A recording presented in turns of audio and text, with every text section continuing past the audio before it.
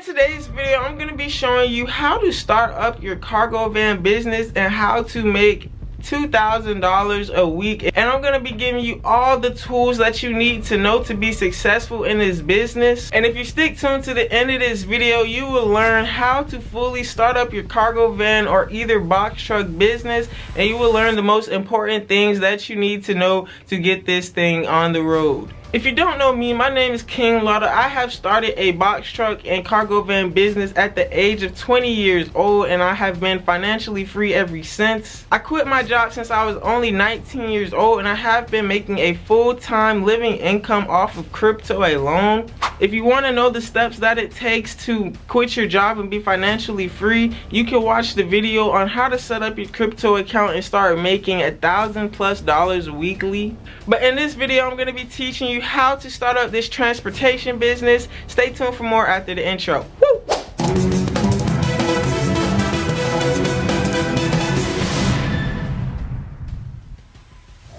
So I recently done a video on the cargo van business and it blew up by surprise. I wasn't even expecting it. So now I'm going to give you guys a more in-detail version on how to start up your cargo van business. And I'm going to be going over how you can save the most money and the ways that you can save money and budget cuts here and there. So if you don't know already, the first thing that you want to do when you're starting up any business is you want to go ahead and create an LLC. This LLC will separate yourself from your business so that you will be making at least 2 streams of income if you want to report your taxes that way, and also you can have tax write-offs. Tax write-offs will save your life because you can use pretty much any of your personal expenses and write them off with your business. What this means is that if I have business expenses and I have $100 that I'm buying in gas a day, and I also have $30 a week for my personal vehicle's gas, that $30 receipt and that $100 a day can all be written off, and the government will pay you back for it instead of you having to pay taxes on it. So a way you can put this on blast and a benefit for having this LLC, now you have gas for your personal vehicle that you don't have to pay for. Now you have meals that you're not paying for because you have business meetings that you're attending. Clothes can be a write-off because you have to wear clothes to business meetings, to business trips, guys. So you can pretty much write off anything once you establish yourself in LLC. Now, big tip number 1 is you don't necessarily want to put the name trucking in your LLC name. You don't necessarily want to put real estate, or you don't necessarily want to put that it is a food business. Now you're probably looking at me like, why are you going over real estate and food? Well guys, the banks like to see that your business is a consistent money maker, and the risks are really in trucking, food, and real estate businesses. They know that you're self-employed, but every food business doesn't thrive. A lot of food businesses are struggling. Trucking businesses can be struggling sometimes. A lot of trucking businesses don't thrive because there is a lot of expenses in that lane, and real estate is not always consistent, so banks don't like to see that when you're applying for things. So as you're starting up your LLC, be careful with putting trucking at the end of your LLC name. You want to get a business bank account so that you can start writing off all your purchases, and so that everything will be documented from your business and your personal self. Because once you try to get this house, or once you try to get business vehicles, they want to see that you have purchases coming from your business and how much your business is bringing in. So that is the second thing you want to do. And shortly after you get this business bank account, you want to go ahead and apply for some business credit. And a good thing for this trucking business is that you can get fuel cards. You can get multiple fuel cards. You can get A to B. A to B is a good fuel card, and also you can get the Fuel Man. These are very, very good fuel cards to purchase, and a lot of factoring companies and a lot of companies are going to be hitting up your cell phone number to offer you fuel cards and factoring. So when you're starting up your business, what you want to do is you want to get you a business cell phone. Yourself a business cell phone. I know you can't see that, but I just said it, so we're going to keep this going. You want to get a business cell phone because, like I said, you're going to get 10 5 to 10 calls a day, people trying to promote dispatching services, factoring, and you know, like I said, fuel cards. And also people are going to be trying to give you funding even though you don't even qualify for funding because you just created your business. So one of the most important things that you need to know about this trucking industry is that you don't make your money on site, especially with the box truck or semi lane. You don't make your money same day or even the next day. This is where a factoring company will come in hand. So you're gonna need factoring, guys. You're gonna need factoring because what a factoring company will allow you to do is for you to get paid in just 2 days instead of you having to wait for your load money and 60 days and such of that sort. But if you are in the cargo van lane, you will not have to worry about factoring that much because most of the apps that you're going to be working through, most of the companies that you're going to be contracted with are of course going to give you W-9s or 1099s. They're going to be paying you per week or such and such, whatever you agree on, or your app is going to be paying you the same day, especially if you're doing Amazon.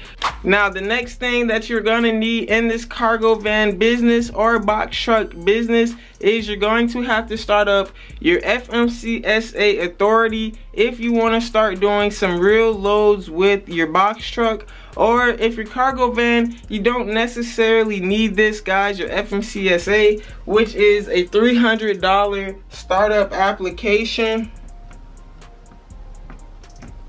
And what the FMCSA stands for is they stand for Federal Motor Carrier Safety Administration. So it's pretty much regulating all these truck drivers on the road and your hazmat certifications and everything you need, your DOT, drug testing. So the FMCSA is a big regulator in this trucking industry, and a box truck or semi, this is what you're going to need to do first after you start your LLC. So box truck and semi, hot shot, flatbed, or whatever, they're gonna need to start up this FMCSA authority. All you have to go is fmcsa.com, get your authority started up, fill out all the information, how many trucks you have, how many drivers, how much weight you're carrying, and what your freight commodity is. That's all there is to it. And there is a 21 business day waiting period to get approved for this FMCSA. So what you want to do while you're waiting, especially around about day 17 to 21, is you want to start up your insurance. You want to start up this insurance, and for box truck and heavier, you're gonna need to have a $1 million auto liability, but you want to start your insurance policy with a $750,000 auto liability so that you can save some money on your insurance down payment. Because these insurance down payments and insurance policies period can be very expensive, and you want to save as much as possible. So once you start up your insurance policy, do the $750,000, not the $1 million auto liability, and a couple days later change it so that you can start driving for these companies. Because before you pick up any freight, guys, these brokers are checking your DOT to make sure you are eligible.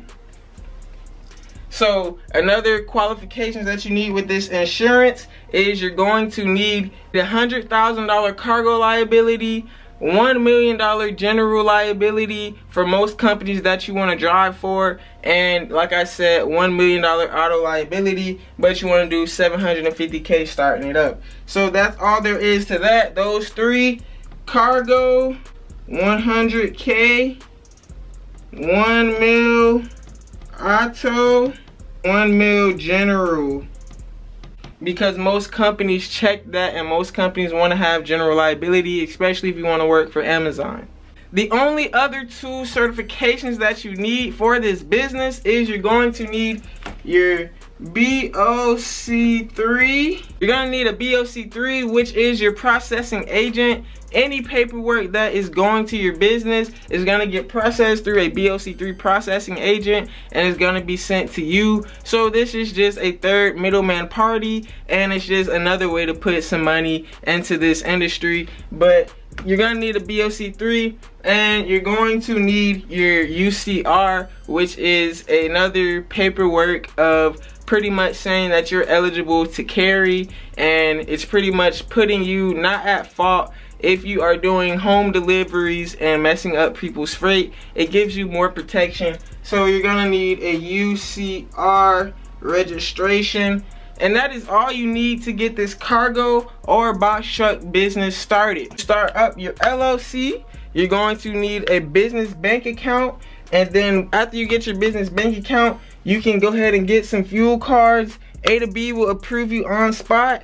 Fuel man might take a couple months for you to get approved, because one thing about this business, guys, is 3 months is the lucky number. A lot of people want to see that you've been in business for 3 months to approve you for things, and a lot of people want to see you've been having an active authority for 3 months before they even give you their load for you to move. These are all the things that you need to start a successful cargo van / box truck or semi truck business. I hope you guys found this video educational, and I hope you found it helpful. If you did, please leave it a big thumbs up. Be sure to share this video with your friends to help them get started in their own transportation business.